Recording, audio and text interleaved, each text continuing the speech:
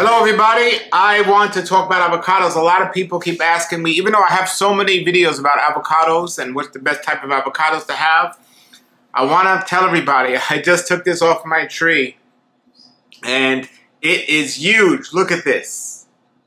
Avocado season is here, and by that I mean not many avocados around January, February, March, even April and May. But come June, July, August, you start getting into the avocado season. And there's early, there's mid, and there's late season of the avocados.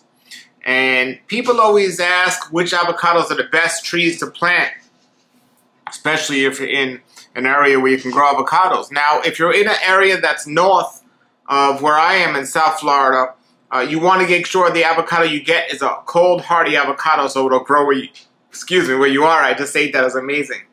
But down here, at least, I could tell you that a lot of the avocados are better than the store-bought avocados. If you go to the local store here, you'll get Dominican big avocados, which they refer to as Florida avocados, but they really are watery. They don't have a good flavor. And a lot of the well-known avocados here, you have things like Choquette and Monroe, which are later season avocados, and even some of the mid-season ones. They're not as watery, but they're also not as creamy, and they don't have as much flavor. But I've identified several avocados that I definitely recommend growing for the seasons, and I've seen websites recommend a lot of those so-so ones. And when I say so-so ones, some of the things that make them just so-so is not only are they just watery, but they're inconsistent. Sometimes they might be amazing, sometimes they may not. They might not fruit every year, but there are some that are solid fruiters. They're very consistent. They taste amazing, and these are the ones that I would suggest or recommend. This and taste can be subjective, but more so with other things like mangoes and things like that. When it comes to avocados, it's pretty much universally known if one's good, if one's bad, one's bad. But we are in early season. And I'm not into the Donny avocados. I absolutely don't like the Donny. Some people that like the Donny, they say you got to leave it on a tree longer. Well, if you got to leave it on a tree longer, it defeats the purpose of getting it early. So I just had this. Now I've had the Simmonds Avocado before, and not much before, but this one's right off my tree, and absolutely a pleasant surprise. Amazing. I'm so glad I got a Simmonds Avocado tree. This is probably the top early avocado I'd recommend. I also have an avocado I tasted last year, which is an early one. It's called Dupuis. Dupuis is not as well known, and I don't know if it's as good of a producer as the Simmonds, but it's delicious. It's delicious. Dupuis is good. And then you start getting into the mid-season ones. And I tasted Miguel recently again, and I would say it's a little inconsistent. And it's good flavor, but more inconsistent. But I have a Catalina that I've had. I really enjoy the Catalina.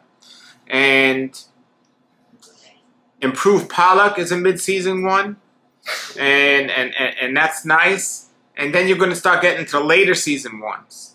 And my Oro Negro is delicious. I love it. Probably my favorite tasting one, but it's not the best producer every year from what I understand. Ronnie is a one that's excellent. Not Donnie, but Ronnie's a great probably the latest one that'll last the longest. Maria Black is a mid avocado that's really nice. I like that. And my favorite's been Kampong for a late season Kampong. So those are some of the ones that I would recommend. I know there's a lot there, but these are the top ones that I would recommend. So Simmonds or Dupuis, and I don't know about the consistency of Dupuis. The one I had the one time was excellent, but I don't know about the consistency of it. But if they're all like the one I had, that's great. When I say consistency, I mean growing and also taste-wise. But Simmonds, you can't go wrong with Simmonds. Amazing.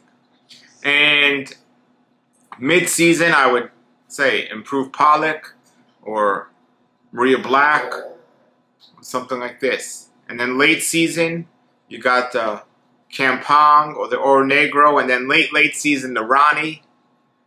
These are top-notch avocados. Now, there's one avocado I haven't tasted yet, and I will soon this season. It's the Day Avocado, which I hear is amazing.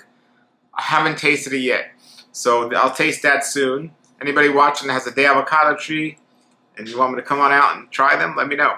But besides that, I just wanted to get on here and tell everybody, if you're looking for one avocado tree, try to get maybe one for each season.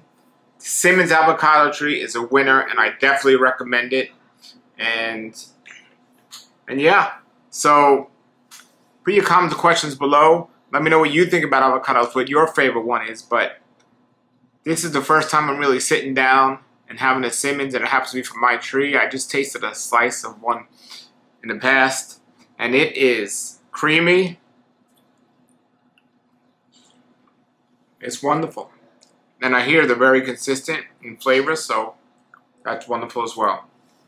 Alright everybody, put your comments, questions below, and I just wanted to encourage you of what to get. There's a lot of avocados out there, so in this video, instead of saying what not to get, I'll say what to get. Simmonds, Dupuis, Catalina, Oro Negro, Kampong, Ronnie. I know I'm leaving something out. Possibly Day. Possibly Day. I don't know. I can't vouch for that one 100% yet. But these are excellent varieties. Improved Pollock. They just taste really wonderful. Alright everybody, have a great day and keep growing.